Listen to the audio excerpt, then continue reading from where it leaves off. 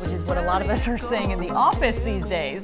That's because as Gen Z enters the workforce, they're not on board with adopting corporate language. That means they're not using phrases like circling back or getting their ducks in a row. That's an oldie. That's according to a study from LinkedIn and Duolingo.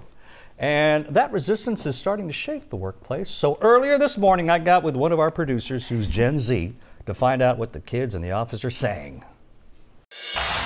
Okay, Lexi, I'm going to give you a basic work phrase and give me the Gen Z translation. Okay. I'm really focused on my work. What you're really trying to say is, I'm locked in right now. I'm locked in right now. Locked in. I can see the connection. Okay. Something isn't making sense. The math is not mathing. I have heard kids say that. I've heard that. Oh, that was very inappropriate. Ron, that was out of pocket. That was out of pocket. I see where you're going. Okay. Here's a good one. You did a great job today. You ate and left no crumbs. Or you could say, you understood the assignment. You understood the assignment. That's kind of creative. Okay. I understand what you're saying. Say less. Say less.